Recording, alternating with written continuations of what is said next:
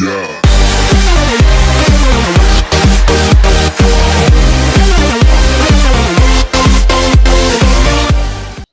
Hey, Jeremy. I just want to say, yes, sir.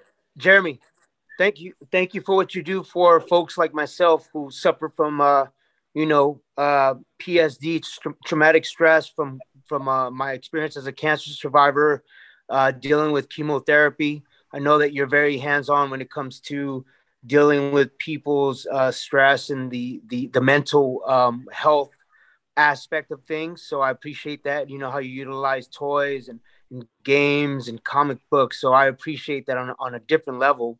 I've been cancer free for 6 years now, and that going to Comic Con and being immersed in comic culture has helped me through my own processing and my own therapy as a cancer survivor. So thank you for that.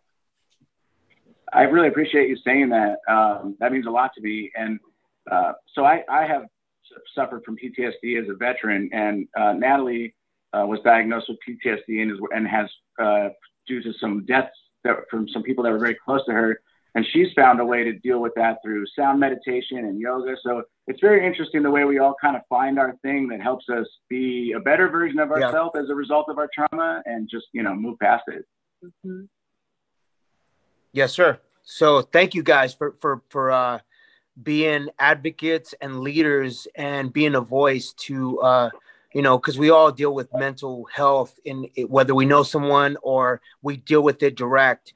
And for me, now I'm dealing with trying to find ways of being part of solutions and being part of the conversation. Because, a lot of people talk about the physical aspect, but they don't really talk about the mental aspect after survivorship.